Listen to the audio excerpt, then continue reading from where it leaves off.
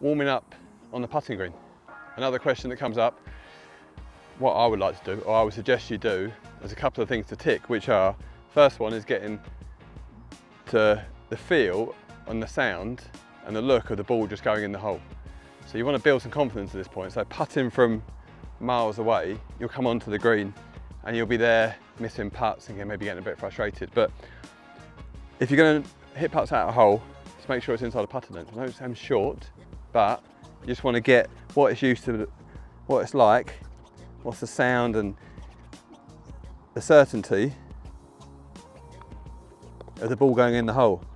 And actually, this attitude, the attitude you'd use from this distance, is the attitude, because you feel confident from here, it's using all putts. So just move around the hole from about this far. Seems a bit silly at the beginning, but you just get used to knocking the putts in, build up a bit of confidence, and so if you're going to putt to the hole, just make sure it's really close. Now the next part is going to be getting your pace, and we'll do that now. Warming up the putting, getting the pace of the greens. When you come onto the putting green, even without a hole, good just to roll a few balls just to see how quick is this green today. So with no real outcome, no real target, just one-handed,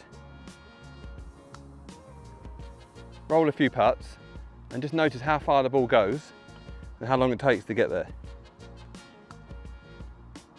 You're just putting that into your brain and watching how quick the greens are. So you're just calibrating all that, so you've not got the pressure of trying to knock the ball in the hole and getting all flustered. No target, just noticing, just watching how far the ball goes, and that's how you get your pace. Okay, so it's another pace drill, a really good one to do before you go play. Taking out the line out and putting to the fringe. So you're just trying to get the pace, doesn't matter if it's right or left, but you're just seeing how far you're going to hit it. So, 3 balls, and what's quite nice, what you can do is look at the fringe while you put the stroke on.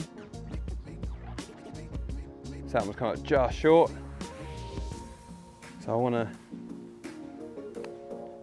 just be calibrating how far I'm hitting it. That's just short again.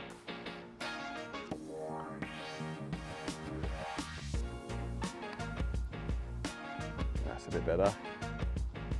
Go. Yeah, so not worrying about the right and left, just worrying about the pace.